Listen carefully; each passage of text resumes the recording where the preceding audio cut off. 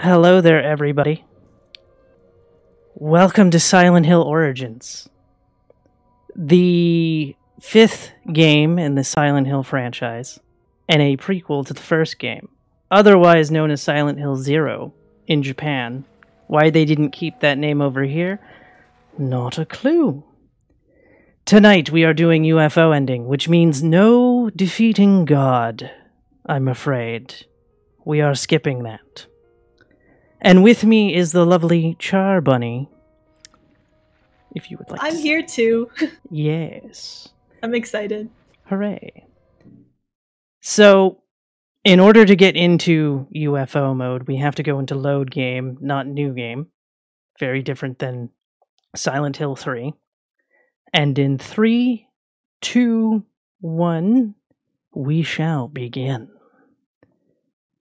So, one of the things about this game, too, is that this is the PSP version.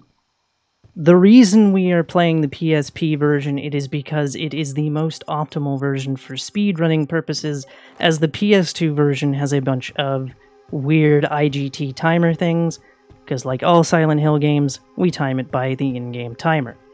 I have also switched into the Sprinter outfit because it gives Travis infinite stamina, because he has very low stamina in New Game and requires a bunch of energy drinks. Not very good for the heart, and also for needing to speed up. Of course, we are currently running into Silent Hill itself. He's just left his truck, standing there in the middle of the road. And for anyone that is playing this game for the first time, one thing that you will notice, if you don't speak, of course, is that you hear Alyssa saying Travis's name repeatedly as he's walking towards the town. And oh no, we're in a building that's on fire. Fantastic, right? Yes. So That's always where I want to spend my Thursday nights, inside a burning building. Let's go. Exactly, right? Of course, Silent Hill Origins takes place 7 years before the events of Silent Hill 1, as we see Alyssa's corpse burning. In the cutscene, she says, "Let me burn," and Travis is like, "Nah, I'm not with that, fam," and picks her up, which is probably not the best thing ever. As I run into some fire by accident, let's go. And Travis continues to fall, and we are now entering what I like to call the Majora's Mask section of the game, because we have super spooky, supernatural powers mixed with kind of crazy, spooky music, kind of like Majora's Mask. Isn't that rather enjoyable? Meanwhile, Travis is kind of doing fine somehow. And, you know, all this smoke, standing, carrying a burnt child. You know, he's got some strength behind him. And Hey, fun fact, if you get out of this building fast enough, you get an achievement for it, and you get a firefighter outfit, right? yes! So maybe that was him in a past life.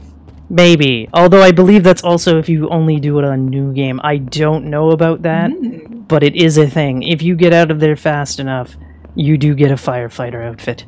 So it's like, huzzah. And now we are heading into the hospital.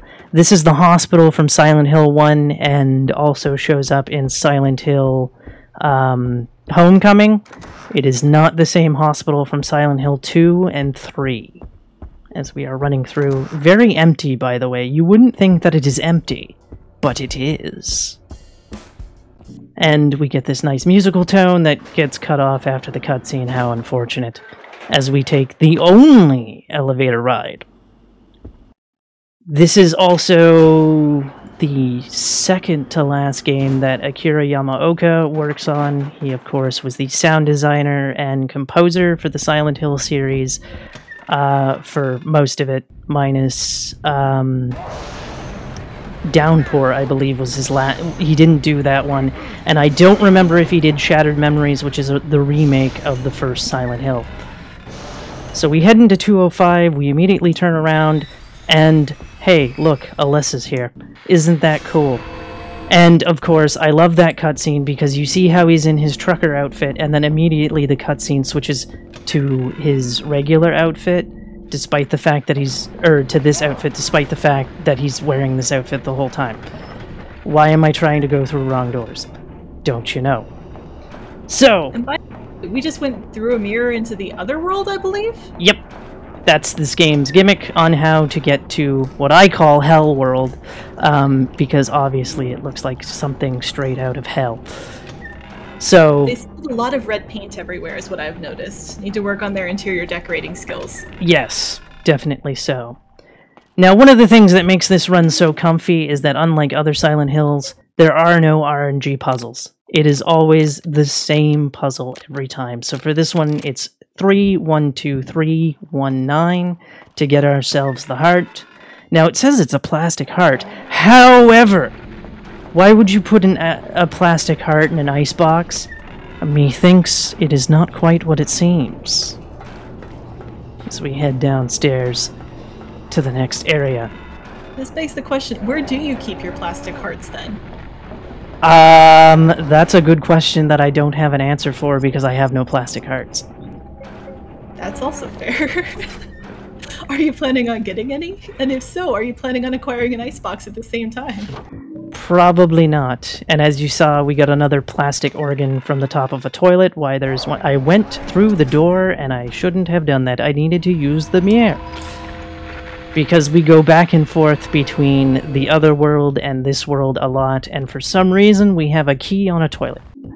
Why was there a plastic heart in a hell toilet, and why was there a key on top of a normal toilet? These are the questions that we have to ask ourselves. And also, I hope you're all ready to get some toast, because we're about to pick up a toaster. We have picked up the toaster to pick up the key. Yes, we got toast.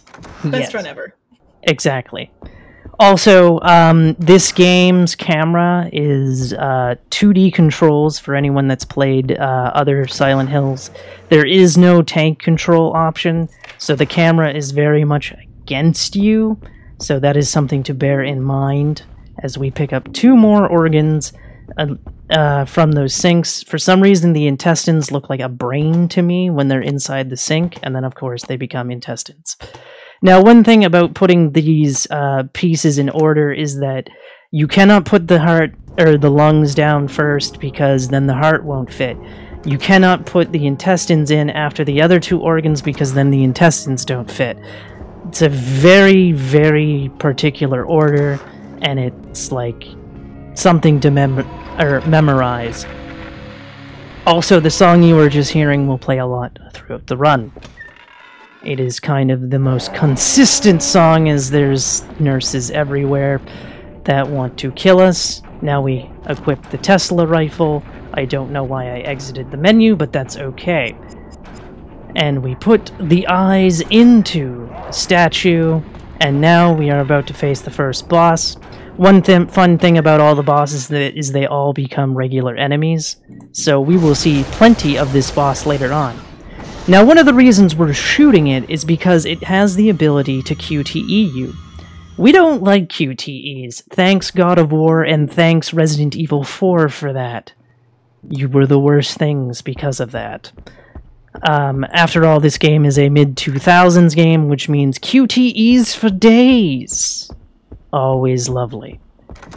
So now we can exit the hospital, and in that cutscene that I skipped there, we would have met Lisa from Silent Hill 1, who is apparently a teenager. Now, I don't know about you, but last time I checked, teenagers cannot become nurses. Even in the 70s, I don't think that was a thing. I don't think. So, yeah. I'm still stuck on how for the boss, you gave a reason for shooting the boss that wasn't just, oh my god, what is that? Let me destroy it with anything I can. But I'm glad you have a better plan and a better head on your shoulders than I do. I mean, to be fair, they're just straitjackets. And they like to puke on you if they're coming at you from range, so don't you know? Like a problem, but you know. Glad we have a gun, that's all I'm going to say for this game right now. Yes. So, one of the things that we won't be seeing in this run is me picking up thousands of TVs and thousands of katanas, as we have a Tesla rifle with infinite ammo, and we also have the moon gauntlets, which we will use instead. Are these things that you just naturally have from playing the game, or did you have to unlock them a certain way? I am not 100% sure how you unlock them exactly, because I just stole a save. to put it bluntly. The important thing is that we have them. So Yes, we are good. Now, one thing as well, if you have the extra effects on, which is you would have a grainy filter over this, in the extra effects being on, there would also be red flashes every time you got close to an enemy outdoors. So it would be advisable to go into the menu and turn those off. Unfortunately, if you are doing a new game run, you don't have access to that, unfortunately. So it's kind of... So something to be aware of if you are a runner and have epilepsy or anything that can kind of mess you up when it comes to flashing lights. So just a fair warning there. Of course, we don't see it here because I have that effect off, because I also want the game to look good. As we are just running to the sanatorium now, as we were running past all kinds of nasty things. And now we are here in the sanatorium, a very big place with lots of doors, lots of hallways, very easy to get lost. So we enter here into the East Sanatorium. Also, one fun thing is the camera really wants you to focus on the map on the table, so you kind of have to be very aware and be like, no, please don't. And in this cutscene that I just skipped, we actually meet Alessa's mother. Oh god, what is her name? Oh god. Name escapes me, I'm sorry. I know their last name is Gillespie, so we'll just call her Mrs. Gillespie, who is... Dahlia? Yes, Dahlia, thank you. Which, fun fact about Dahlia's name, she is named after famous Italian horror director Dario Argento's wife. There is a lot of Dario Argento references throughout horror games, especially Japanese horror games, for example, the one I just mentioned, and also the game Clock Tower. Clock Tower 1, I realize that this is not Clock Tower, was inspired from his 1985 film, Phenomena. So a little bit of movie trivia there for you. I'm learning things today. This is great. Yes. In the spirit of learning things, does it matter if you play on English or Japanese or other versions of this game? It does not, however, one thing that should be noted is that in the Japanese version, I do believe that a lot of yes or no options are automatically set to no, whereas English, they are set to yes. And also, if you're playing on the Japanese version, circle is your yes button and your action button, so opening doors and whatnot. Please don't hit me, Mr. Dog. And X is to back out of things, whereas English, X is yes, circle is no. That's not confusing whatsoever. Indeed. As a matter of fact, the Nintendo Switch actually uses Japanese controls on every game. That's why the A button is where it is and the B button is where it is. Because Nintendo just said, the world must experience Japanese controls. And now we have... And now we are off to hydrotherapy. Because we have appointments to keep, and it is only polite to arrive there. Of course, we have some nurses here. Fun fact, enemies will also just randomly disappear once you've done something, like those nurses won't be there when we leave. So isn't that fun, as we flush down the key? As we head to ICU number 4, to activate our mirror powers once again. And I like how when you activate this one, you're at the side of the sink, but then magically you're in front of it once that finishes. Yes, and it's just like, haha. I don't think the devs intended you to be able to activate that from the side, but it is just a thing that we can do. And now we are going to hear about Devil Sons as we head to the first floor. Ah! I always hated you. You and your Devil Son. Supposedly, that is Travis's mother saying that, by the way. Because reasons. And also, remember, chat, to always flush public bathrooms, because as you can see, this thing is quite disgusting. So we do the good Samaritan thing of flushing the toilet. Of course, there is a purpose behind that. Remember that key that I flushed down in the hydrotherapy room? That allows us to go grab it. Now we're heading into the dormitory here, and I don't know if doors actually matter, but I like to go through the second one because the key is right there, and then we need to head in this direction anyway, so go through the first door, second. So, huzzah. And then we go through, and of course we have invisible people, and I keep forgetting to do something very important that I just learned about an hour and a half ago, which is turn off the flashlight and enemies will leave you alone. Because they can't see you, apparently, when you don't have the flashlight on. And one important thing to note about that hall is you want to run away from the noise. You do not go towards the noise, run away. That's how you know, sort of thing. One of the things about the sanatorium, as it's very big and can be confusing, there's that camera that I mentioned that wants you to really look at that map, is that you, as I go the wrong way, hooray, is that a lot of the times you just want to go straight. You want to take straight lines through doors, and that's where you want to go. This purpose is to just get a shotgun, which we won't be using, but it is a mandatory pickup because you can't leave the room without it. And of course we have a room with 2 dogs where one of them will hopefully not hit me, thank you. Don't hit me, please. Yay. I call them dogs because there aren't any traditional dogs here, and so I'm like, well, they crawl along the ground, so they must be dogs, right? And one thing about the dogs is you really want their butt to be in your face, because when their butt is in your face, they can't hit you. So very, very important. Alright, and here we go to get that key, which has fallen all the way down to the basement in a very, very, very gross room. Which we will see in just a moment.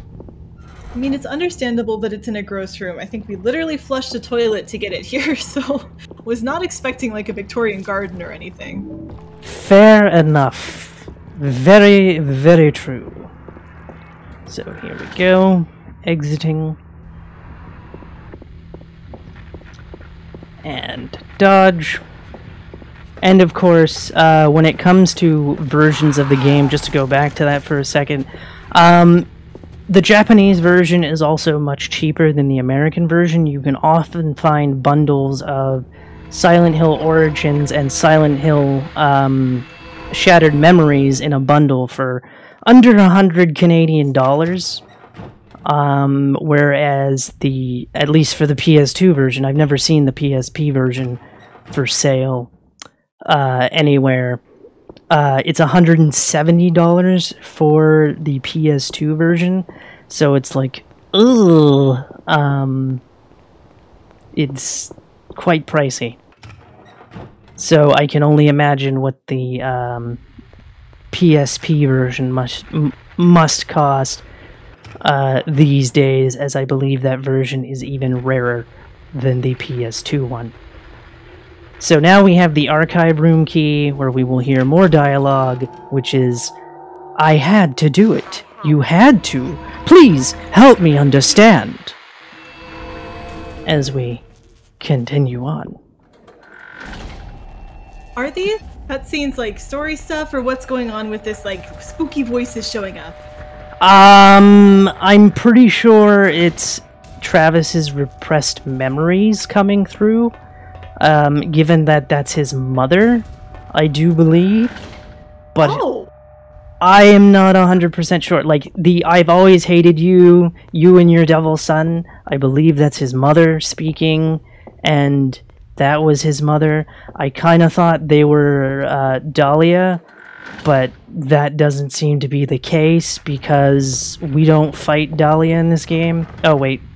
So here's a dog that's a pain but because we have the flashlight off, it's like, hooray. Very good. Alright. As we continue on here, let's see. The enemies in this game are super aggressive until you turn the flashlight off, and then they have no idea that you existed. It's fantastic. Yes, it is. And here we have the reason. Oh my god. Okay, okay. Now okay. So, one of the things about this game is that depending how you're playing it, things freak out. I will say that right now as we're coming up to everybody's favorite puzzle. Why is it everybody's favorite puzzle? Because who doesn't love super creepy dolls? Everyone's favorite horror trope. Raise your hand if you just found your next nightmare. I'm gonna see this in my dreams tonight. Oh no. I'm sorry. It's okay, I'll put an extra couple stuffed animals in bed to keep me cozy. And that's also a set puzzle, right? There's no RNG, so you know the solution every time? Yep. Awesome. It's always green on the first one, yellow on the last one, blue, blue, red.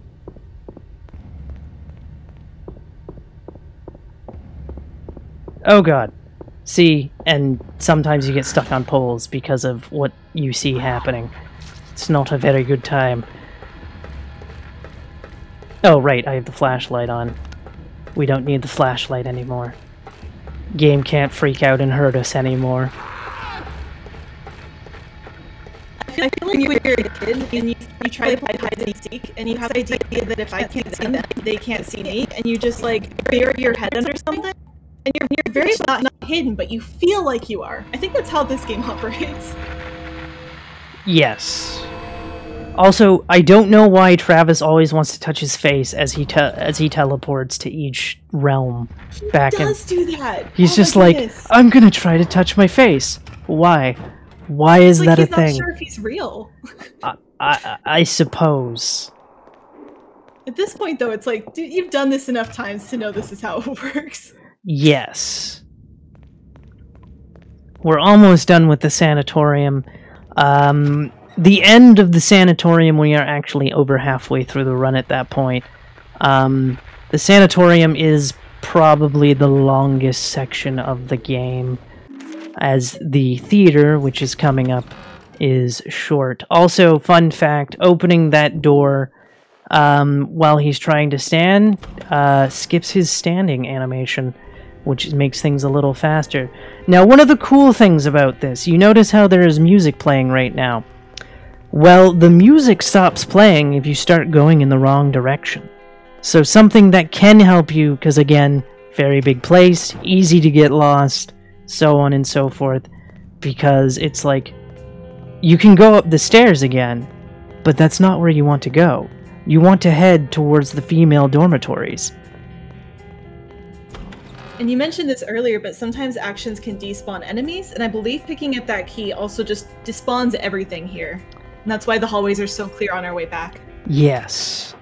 One fun fact about New Game, there was a health drink that I didn't pick up. It was very early on, where you see the first cop car. If you grab that, it changes spawns. So you get a bunch of energy drinks rather than health drinks to spawn. But whereas we have the tracksuit, we don't need the energy drinks, but just a fun little thing to point out between difficulties. So now that we are... For anyone joining in late, the reason we don't need those is because our awesome outfit is giving us infinite stamina. Yes. And we use this opportunity to put on the moon gauntlets, or as I call them, the boxing gloves. And here we go. Travis's mother defeated in the 1-2 punch. Again, unlike Silent Hill 3, there isn't a lot of opportunity to hydrate because there's no section where you sit there for 2 minutes, aka the Borley's Haunted Mansion in Silent Hill 3. You kind of have to be quick with boss deaths, Although the final boss fight of this run has possibly the longest death in the game, so there is a pretty good chance to hydrate as we grab the lumberyard key in the back of that car. Why Travis doesn't take the car, I have no idea. You think he would want to take the car because he's trying to speed his way through. That would be stealing. We definitely haven't taken anything else that's not ours throughout the course of this run. Wink, wink. Clearly we're just trying to be good. Follow the rules. Now, one of the things here is this camera really likes to change back and forth, so it kind of takes a little bit, and it kind of makes it an extra spooky thing, because that kind of makes the dog angry and can possibly make him go, I'm going to hit you now. And it's like, oh no. So you kind of got to be careful with that as well. Of course, where we're out in the fog, once again, he's not using the flashlight, so it's like, huzzah. Again, you want to stay far away from the dogs, because if you get too close to the dogs, it's like, oh no. This is bad. Like, charge in, do this headbutt thing. It's not fun, no one wants that. Yes. It's gonna... plenty of space. And I believe it does quite a bit of damage. So it's like, oh no. But don't worry, folks. There's something much worse waiting for us at the theater. Dun dun dun dun dun dun. Well, that's not heckin' ominous whatsoever. I'm not nervous. It's fine. I got this. Yes, you can do it. I've got my emotional support bunny in hand. We're good to go. Yes. And there's that nurse that was inside there. She was mutilated by a boss that we would fight in New Game, but nowhere to be seen here. We see him briefly in a cutscene when we first enter there, but we never see him again. Again, gotta stay away from the dogs. Unless, of course, their butt is in our face, in which case it is fine. Perfectly fine. Now, here's a question for y'all. Will the straitjacket show up in front of the lumberyard? Yes, he will. Sometimes he can show up, sometimes he won't. There is also a dog after the movie theater that's sitting inside of a alleyway that may or may not spawn as well. And of course, we hear these ominous sounds inside the lumberyard, but guess what? There's nothing here. It's completely empty. We're safe. For now.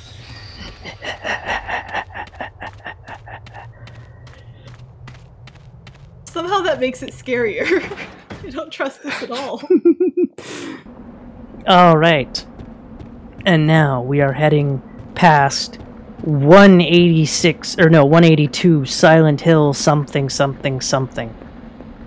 Now, of course, when it comes to knowing which direction you're going to, because it's like, well, where do I go here? Well, they gave you a nice pool of blood splattered all over the street to follow. And that's how you know you're going the right way. And... woo! We baited the dog. Nice dodge.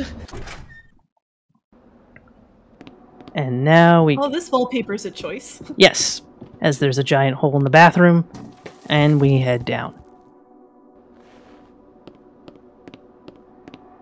And down we go. Dun dun dun. And now we head into the theater, which is currently locked, but somehow placing a ticket over here unlocks the door. Don't know how that works, but it does. So. I mean, we can also jump through mirrors to get to alternate dimensions. So at this point, sure, that makes sense. Let's roll with it. I suppose that does make sense. So we head into the auditorium. And then... cutscene plays. We meet up with Lisa again, who does acting-y things and then leaves. And we never see her again. Until Silent Hill 1. Until the next game. Fun note about the flashlight, by the way. We try to keep it off, but most cutscenes actually force it back on. So, like, in many of the cutscenes that you see, the flashlight will just be on again at the end of it, because the game's like, you clearly need this. Yes.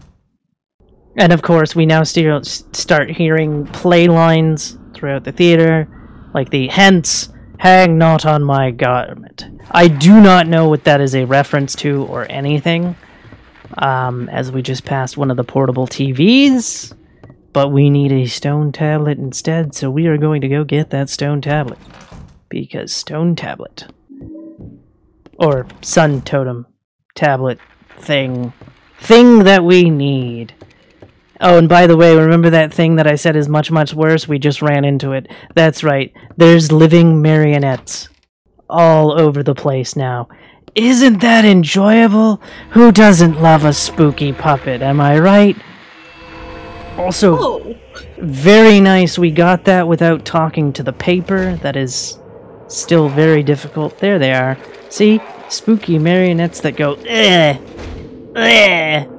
This is not good, just for the record. From my perspective here, that's considered bad. Just want to throw that out there. Yes, it is very bad. And skip that. And climb on up. Also, it should be noted that this was the first Silent Hill game not developed by Team Silent. It was developed by a team in the UK who would also do Silent Hill Shattered Memories. They did not do Silent Hill Homecoming. That was done by Double Helix of Killer Instinct 3 fame. Killer Instinct 3 being Killer Instinct on the Xbox One, for anyone that's like, Killer Instinct 3, what the hell is that? By the way, we just left a room and came back into it. Did you forget something, or what happened there? Okay, so I'm not exactly sure what happens there, but I'm pretty sure that's a glitch. Because notice how we only had one tablet. And we put it into the door, and so when you leave and come back in, the door unlocks. I do not know if there is a second tablet, because I have never... You're supposed to get a sun tablet and a moon tablet in order to get past that door, and the door's only supposed to open when you have both of them. But somehow this game has had a glitch that's been known about for an incredibly long time, where if you just put the sun tablet in and then leave and come back, the door's like, yeah, that's good enough, and you just go through. Yes. It saves like 10 to 15 minutes. There you go. I knew that it was some sort of glitch, but I didn't know exactly. What am I doing? I gotta go through a different door. Why did I run? To be fair, the game doesn't know what it is either, so we're on even footing. Fair enough. We needed this door, not the other door. I've done that like 20 times. It's no big deal. Alright, so now we're heading back down because we need to grab some lights to awaken a demon. Because what horror game is complete without awakening demons, am I right?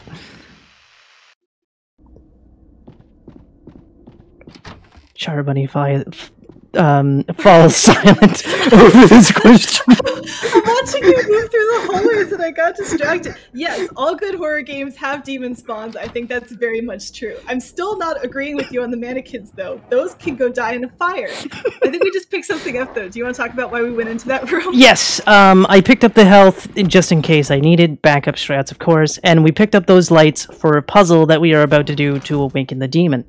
The order of this is the 500 watt, followed by the 120 watt, followed by the 750 watt, followed by the 250 watt. So here comes the 500, the 125. Rumor is when you actually play this game and not speedrun it, you have to do math to solve this puzzle, making it probably the scariest part of this game. What? There's nothing wrong with math. Why do people... Math is pretty cool. Sometimes you get it wrong, and then it's just wrong, and then you have wrong math in front of you, and what do you do with wrong math? You need right math. Wrong math isn't very helpful. True. So... what? Did I... Oh! That's what I did wrong. So now you know what happens when you do that wrong. I've never done that wrong before. So now we know, and knowing is half the battle. G.I. Joe, a real American hero. G.I. Joe is always there. There's a G.I. Joe movie from my childhood that was basically just a toy ad, and I rewatched it the other day, and the voice acting holds up and nothing else does. It's so great. Both Transformers and G.I. Joe had movies. I love the Transformers movie. It's fantastic. It was Orson Welles' last film. Oh. Yes. That's cool. And it also features Leonard Nimoy. as Galvatron. That's so epic. Dang. I feel like I missed out. I don't think I ever saw that one. Also, you'll notice the enemies are more aggressive. Again, we got the flashlight on, but we have so many overpowered weapons that it's really not a big deal if we get hit here. No. It's not. I also forgot about the flashlight thing. I didn't even realize it was on. Those things kick a lot. There is actually a fun glitch coming up shortly. Although it's not really a glitch, I just think it's taking advantage of certain things. And I will point it out when we get to it. It is coming up very shortly. Also, the mannequins are off their strings. They're now walking on their hands. Isn't that just lovely? Again, the answer there is no. I'm pretty confident in my answer on this one. Also, we did dodge that second mannequin in that hallway, which is not usually the case when I do runs. I usually get whacked by that one. Alright, now we have a puzzle coming up here. We need to continue to awaken the demon, so we need to get a key so that we can fully give it its food, as it were. Because, of course, when you wake up, you're hungry and you kind of don't function until you eat. So it's like, I need food. Give me food or I'm not waking up. So we go here. Sympathize with that. Absolutely. And grab a key from the tree. And then Travis starts saying something about be not afeared. I didn't know afeared was a word until I played this game. And it's like, okay. So that makes me think this is some sort of Shakespearean reference, because who else would use afeared, right? Yeah, I don't know what it's from either, but Shakespeare just seems like a really solid guess. All right. And we get hanging ones once again. Isn't that lovely? Please don't... Yay! We dodged that one too! That is also a very rare thing that happens. And of course we dodge all these ones. Now remember the thing that I said? So check this out. Although he didn't hit me the first time. So a lot of the times what happens is he kicks right as I'm grabbing the lever. And even though it looks like it hits, it doesn't hit, because I think we get some iframes when we grab stuff. But I could be wrong. Also, check out the dog. Ow, dog's hurt. Also, flashlight turned on for some reason. Why did the flashlight turn on? I don't know. It's those cutscenes. Alright, so now we have the lever. And of course, what do we do with levers? We tell Kronk to pull the lever! And then he pulls the wrong lever, and we fall to our doom. And that's it, everyone. Thanks for watching. We're all dead now. Of course, there's always okay. a We're not actually cutscene. dead. Yeah, we're not actually dead. I just wanted to throw in a Disney reference for no reason. Always throwing Disney references for no reason. So now the beast has awakened. And he is a big, angry boy. And he can kill you in one hit depending how low your health is. But if you move to the side, you're generally safe, and there he is a-dying. You've heard of One Punch Man, but this is Two Punch Man. 2 punches, boss is down, and we're out of here. Exactly. And of course, Travis always wakes up on something comfy. And of course, there's a dead mannequin, puppet, marionette, whichever you prefer. We grab a key from him. Isn't that nice? Just a key. And that was also the final boss of the run, by the way. There are no more bosses. More dogs on the street, though. You'd think they would hire some dog catchers to catch these boys and girls. And just not happening. And by the way, it gets worse. Because guess what, y'all? It's also giant dog time. That's right. We got giant dogs here. Yeah, it seems like a little bit of a problem, if I had to say. Not good. Indeed. So where are we off to now? We got out of the theater, which is good, because now the mannequins are gone. Where are we heading next? Next, we are heading to a bookstore that has seen some... And there's a sale! Yes! They're all on sale! So... Are you gonna buy a book? No, we're gonna steal a key. Oh. It's slightly different, but okay. So we now have the bookstore key, which allows us to go through here, and it's technically the back door, if you will. And now we're going to head to a balcony, because we need another key. This key is very important. Without this key, we kind of doom the run. So, we pick up the key. It's the 502 key. Has a moon on it. I wonder what that could mean. Also, we got dogs, more straitjacketers, and the like. Of course, we want to head towards the dog. That's another thing that you'll be able to figure out, because you can go the other way, but it's a dead end. So, the one time you want to head towards dogs, of course, you don't want to get too close, because they will try to hit you really, really hard. And now we get to the general store, which is going out of business. So sad. Tragic, really. Yes. And of course, we get fun camera angles, as is the way. Very similar to what I said during my Silent Hill 3 run, for anybody that caught that during last. It's very similar to Heather going across the bridges. You don't want to adjust your movement. Adjusting your movement, very bad thing to do until the camera kind of like is behind Travis or such. Then you can kind of adjust your movement. Now, will the dog be in the alleyway? Yes, he will. So we must debate it into attacking so that we can get past it unscathed. And of course, there's our big boy boss that we just beat that becomes a regular enemy. There are quite a few in the area, but we're only going to run into 2 of them. And he didn't try to attack. He has a bit of a wind-up. It's always avoidable, which is nice as well. But it's very, very scary nonetheless, because it's just like, wham! And you get hit, and it's possible game over, man. Because game over, man! It's game over! And now we're going into this building, which is another store. There's Travis and his father. Not sure exactly how that cutscene plays out as we head over here. And we have these 2. These 2 are kind of a bit of a pain to dodge. They can puke on you, which is the ideal thing, because even if they hit you, it's still faster than the QTE. We passed that one pretty easily, which was nice. Excellent, we passed both of them. Another rare feat.